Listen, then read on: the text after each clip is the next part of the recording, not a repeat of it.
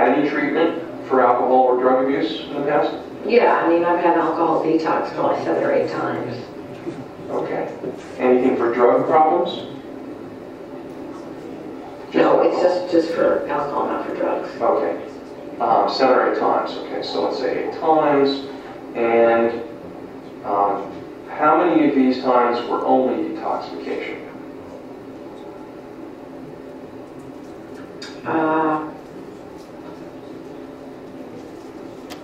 I think it was only for alcohol detox. Okay. Did you usually leave detox before you were advised to in the past?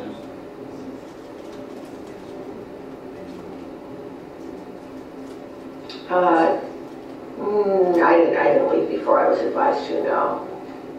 Okay. And after detox, have you usually entered continued treatment? No, I usually don't do that. Something stops me, I guess. Okay. How many days have you been treated in an outpatient setting for alcohol or drugs in the past 30 at all? Have you had any treatment, even AA or NA? No, I haven't had treatment. I really don't like those meetings. Okay. In the past 90 days, have you relapsed after being discharged from a treatment program? No, but I probably should have been on some kind of treatment. Okay. And you haven't just successfully completed the treatment because you haven't been in treatment? Mm-hmm. Okay. All right. So what substance would you say is the major problem?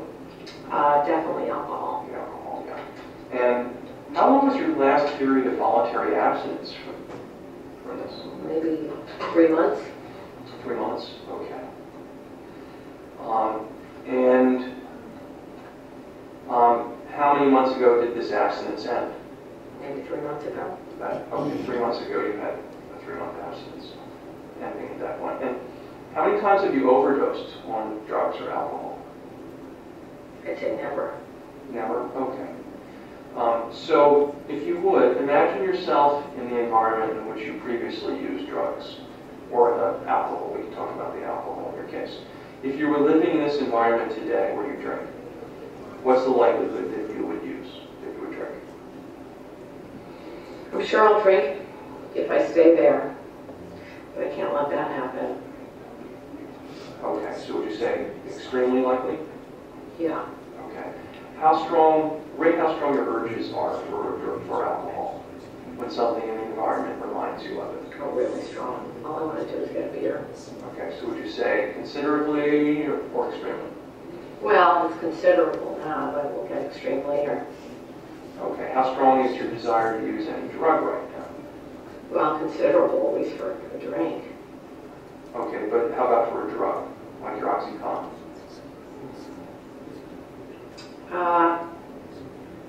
Yeah, it's pretty strong. Okay, would you say considerably?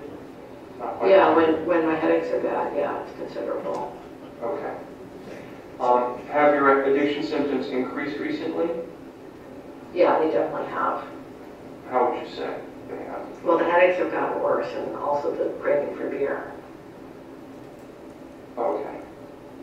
All right, and you mentioned something about... Okay, I just want to point something out here. So this is an example of an open-ended question, a probe question. And there are actually a lot of these in here, although we may not get to see that many of them because we're really just scratching the surface. But, I asked, have your addiction symptoms increased recently? And she just gave a quick answer, yes, they have. And that's really not going to inform us a lot for the purpose of a clinical decision process. It might be sufficient for a research interview, but we actually want to understand what's happening. So then it prompts the counselor to ask how.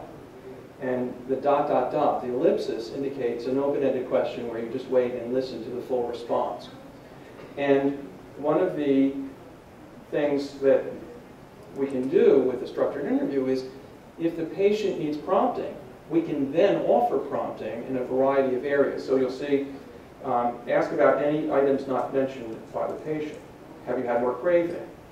How about risk behaviors? And so this gets the patient into more depth and invites them to spend more time because they might otherwise think, you've been asking, well, when was the last time I drank, so I'll just give you the quick answers because all you want is quick answers. And obviously that's not a good clinical interview. So interspersed throughout this interview are both the short answers and ones that really allow the patient to take off a bit. The problem with that, which is a good clinical style of interviewing, is how do you get different counselors to give a standard entry in the data so that two counselors would give the same answer after the patient has just spent 2 minutes talking about different things in their life. And that has to be structured. Now, typically, in research assessments, you train the research assistants extensively and test them on it. And you give them, scores of 1, 2, 3, and 4. We can't do that in the clinical world. We have to be much more clinical. So you see the drop-down box here for all of these options. And the first one is, no, they haven't increased. But then there's increased thoughts or craving, which is a subjective experience. More risk-taking behaviors, which is behavioral, but not use. Then there's relapsed, but to less than when using before. And then the worst possible case is increased use or more acute route of administration than before. Now, the patient is saying that she's actually adding whiskey to her 2 six-packs, which you really could consider either increased use or almost an increased route of administration, because the absorption, because of whiskey's higher alcohol content, the absorption is more rapid, and of course the concentration of alcohol is higher. So the goal in these, we call these anchor phrases. Instead of putting 0, 1, 2, 3, 4, we put these anchor phrases in for all of these kinds of questions so that two counselors will look at a patient, given the same data, and come up with pretty much the same one, or at the most, 2 adjacent items without a lot of confusion. Is that clear? Whiskey before, so you've added whiskey to beer? Yeah, I've added a whiskey to the 6-packs I've been drinking. Okay, so whiskey on top of the 6 packs of beer. Okay. Do you feel you're likely to continue using or continue drinking? Well, I don't think I'll be able to stop drinking or using pills. Even today? Yeah. Even today, okay. Do you have any concerns about pursuing treatment? Not about detox, but I have trouble continuing after that. And I'm too nervous to sit in those AA meetings. Okay. All right. How do you think treatment will help?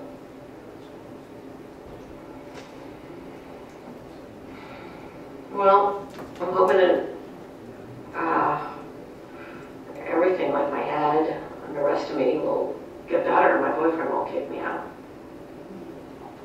Okay. All right. So you have some sense of what might be helpful. Okay. And what might cause you to relapse in the future? Well, if my boyfriend throws me out or I get fired, that would. Okay. So you have some real risks, and the timing is coming up. How do you plan to prevent relapses? Let's say after detox. Well, I just need to stop drinking. Stay sober for a change. Okay. Now, you've seen a quantity, recency, frequency type of assessment. You've seen it move into a diagnostic category assessment.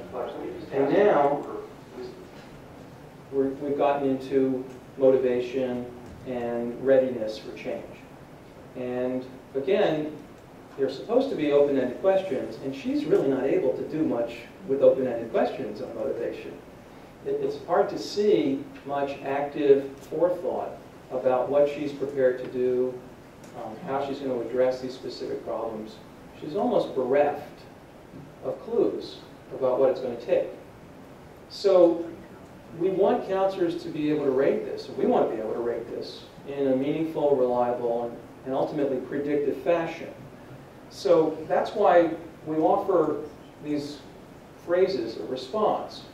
Somebody who is totally negative is a discrete category of response. She's not totally negative. But somebody who has multiple resistances to treatment options, that's an important issue. And she has at least, resistance to group, whether it's AA, and it's probably going to apply to other groups as well. She's also never followed through to treatment. So she's got a history that probably predicts the challenges lying ahead. She doesn't have specific proactive expectations, and she doesn't have a history of positive efforts. So each of these things helps characterize a different kind of state. And that's why these phrases are broken out.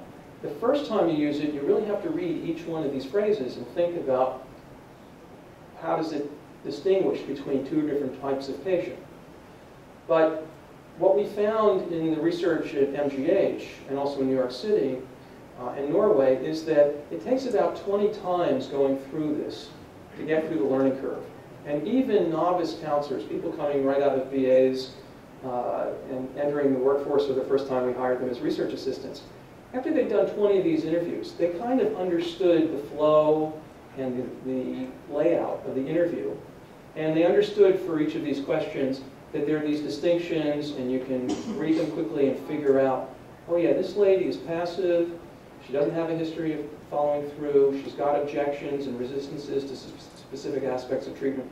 I know how I can rate her in this instrument. And then behind the screen in the computer, these are all converted into numerical ratings, which all translate into different decision points in the algorithm. So it's all quantitative, even though the way we've just interviewed her and assessed her is very clinical and seemingly qualitative. Is this admission or basic prompted or... Okay. Now, if we were just continuing along in the interview, you could just keep hitting tab and then next, and you end up in the legal information section. And this follows the ASI sequence where less sensitive or more obvious areas of inquiry are the ones that we start with, like general information and medical history. Those aren't heavily stigmatized. It gives the patient time to get used to the interviewer and to develop a little bit of a rapport. Okay, my interviewer is interested in me, my interviewer is asking me questions that I understand, my interviewer isn't put off by all of my health problems that I've really brought down on my own head thanks to my drinking. And so I'm ready now, I'm comfortable enough to answer about my drug problems. And then it progresses into legal, which can be more sensitive and stigmatizing, and even psychological, which can be really, in some patients, even more sensitive than the drug and alcohol issues. So now I want you to click into the legal information section, and it would be a good time at this point to switch off. If you're sharing a laptop, have the partner who's been observing switch and start inputting the data. And we'll go through the second half of our hands-on exercise.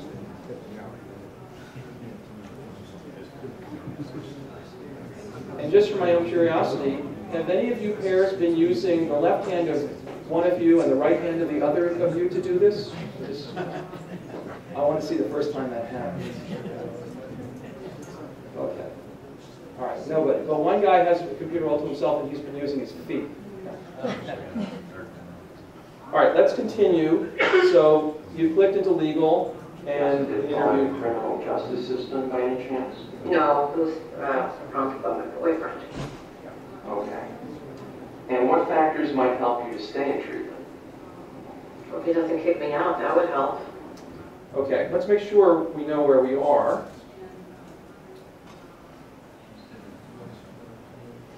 You got into legal, and then a little bit into the process of legal.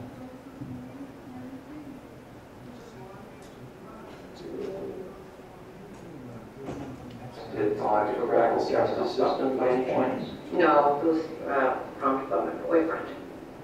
Okay. Okay, so there are questions about was the assessment prompted by a legal referral, and we want to understand whether this is a coerced assessment and how coerced. Is it mandated? Is it family-driven? Because the literature tells us that coercion is important